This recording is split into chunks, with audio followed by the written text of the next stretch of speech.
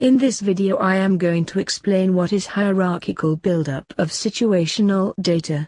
To get an idea of what hierarchical buildup of situational data is, we have to first look at the definition. What is a situation? A situation is characterized by many situation parameters. Each situation parameter describes the state of a computing system or of a physical phenomenon. It is possible to categorize the situation parameters. The situation parameters can be physical or virtual.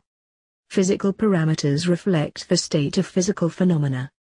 This means that the parameters are acquired from real physical world using sensors.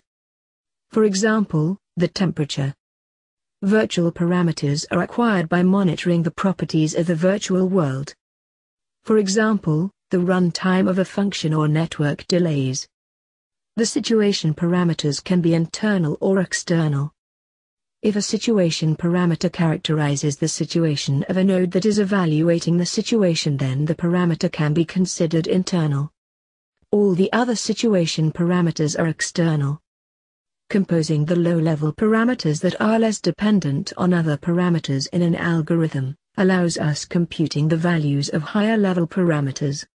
This gives us a hierarchy where parameters are dependent on each other through their values and how they are connected to each other. Let's take a look at an example to see how this works. In this example there are 3 nodes involved in situational information generation and processing.